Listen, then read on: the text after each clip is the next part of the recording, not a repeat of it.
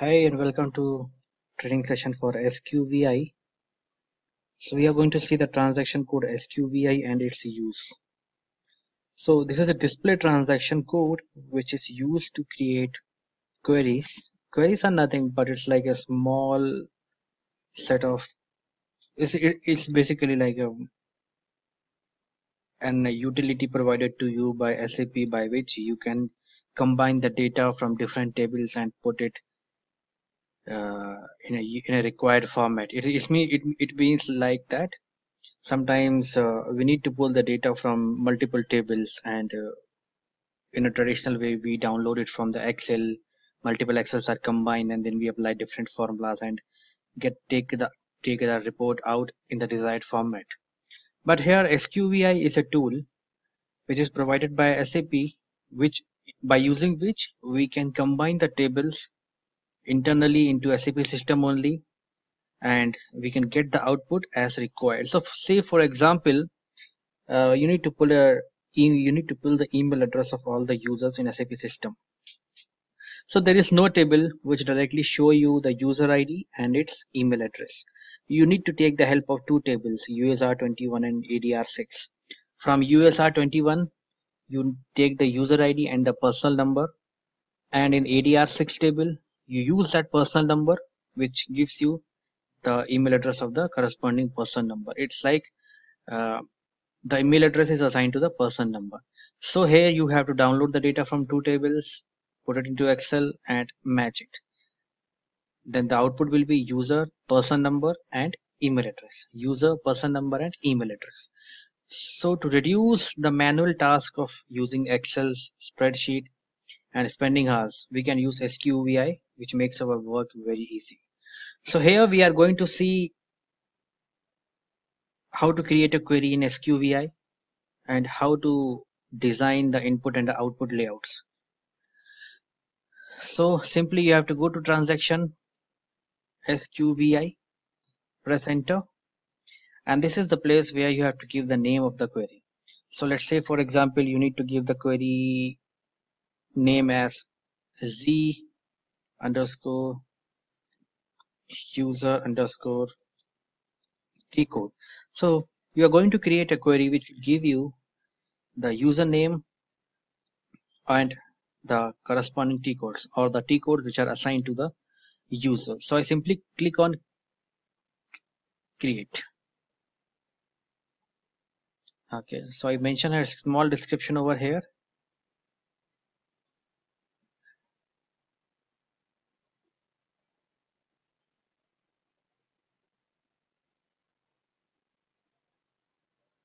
Okay, query for user and t codes assigned to user.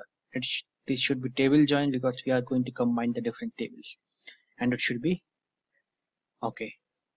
So let me explain you what we are going to do over here is our target is to find out the t codes assigned to the users. So what we do is we have the data from AGR underscore users. So this table will give you the roles assigned to the users, right? Obviously the t codes assigned to the users are via roles only. And there is another table AGR underscore t codes. This will give you t codes in a role, right? So this table will give you the t codes that are available in one role. So from this table we will find out all the roles that a user have, and from this table we will find out all the t codes that are assigned to the roles which is available or which is assigned to the user.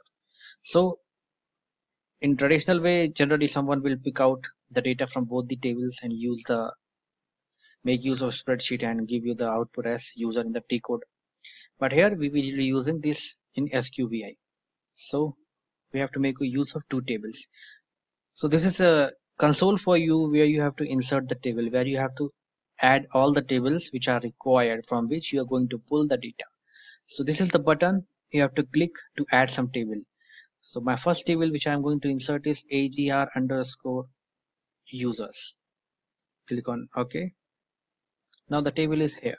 The second table again I have to insert using the same button as AGR underscore TCODES codes. So here you can see both tables are available. Now there is a line, and this line is connected between the role name here and the role name here. So this is known as the primary key. It means that this is the entity which combines the two roles. This is the common thing between the two tables. This is the common entry between the two tables, and they can be connected on the basis of this single same column, right? So simply click on this one, check conditions. System will tell you whether the conditions are correct or not. Now these two tables are combined and joined.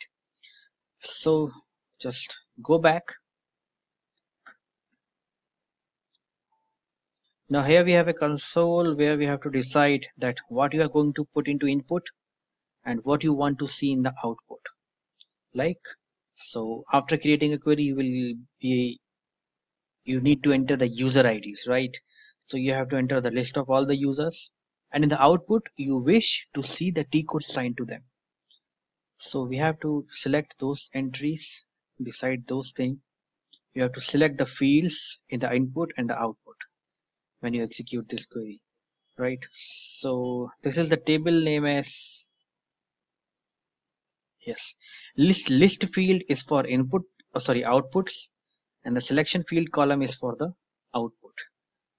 I have two tables joined here and their field names. So in the list field, selection field, I need to enter the username only.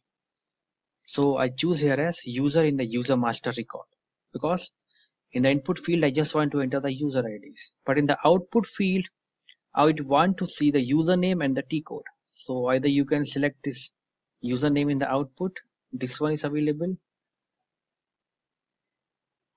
and the transaction code, which is available from the second table. The field is AGR T codes, right? Extended program name. This is the field in the table which contains the transaction code for a role. So this one is role name, and this one is role T code in a role. So this one should be in the output. So I choose here for selection list field. List means output, selection means input. This will design your input. Sorry, this will design your output screen. This will design your input screen. So now this is ready for me. I will click on save. Here you can choose the whether you want to see this one first or this one second. I want to see the username second, so I select this and click this one. So username is now down. Now if I want to see the username first and the T code name next, then I select this and move it up. So username is now up. So now this is saved. Now I will execute it. This is the button you have to click for execute. So you execute it. Now let us see this with the help of some user ID. So this is my user ID, BISEC user. This is the input field. As we have designed, the input field should have only the input user ID name. Leave this one. This is nothing, but this is something where you define the layout of the output. You can ignore this for now. So I have entered user ID BISEC user, for whom I wish to see the transaction codes assigned to him. I will simply click on execute. Okay, this user is not having any role assigned to him. That's why you cannot see any T code. Let me show you.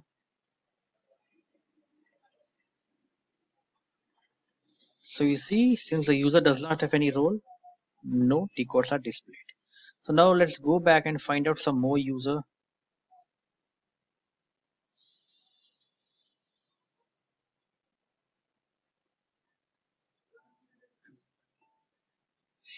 So let me choose this one and see this user has some roles, sorry, T codes.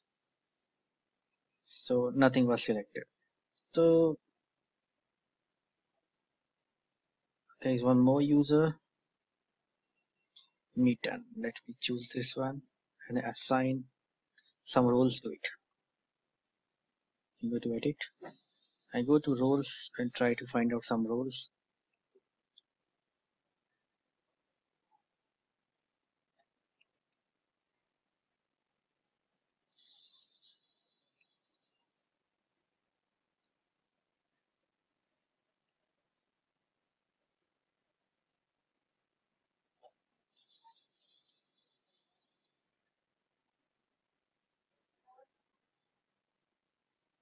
So there are 3 zeros. Let me add them.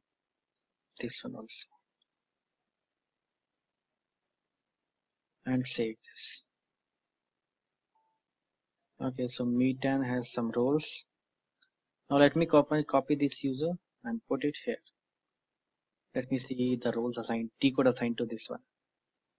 So this is the user ID and this is the T code assigned to this user. And these T codes are coming from the roles, these roles. So if you will see, if you will go into the depth of this role, you will see the T codes. These T codes are available there. So let me show you this one also. Just go to this first one.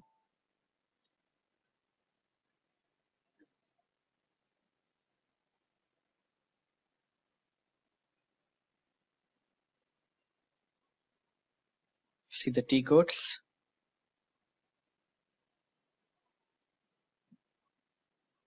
There's many T codes. So you open the technical names. Let's see for some SE38. So let us see whether SE38 is there or not. So SE38 is there. Second one RRMX. So RRMX is there. Now RSZ delete. RSZ delete is there. RRC1. It is there. Some SO80.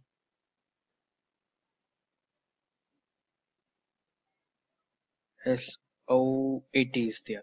So this way you will get the list of all T codes assigned to the user from some roles.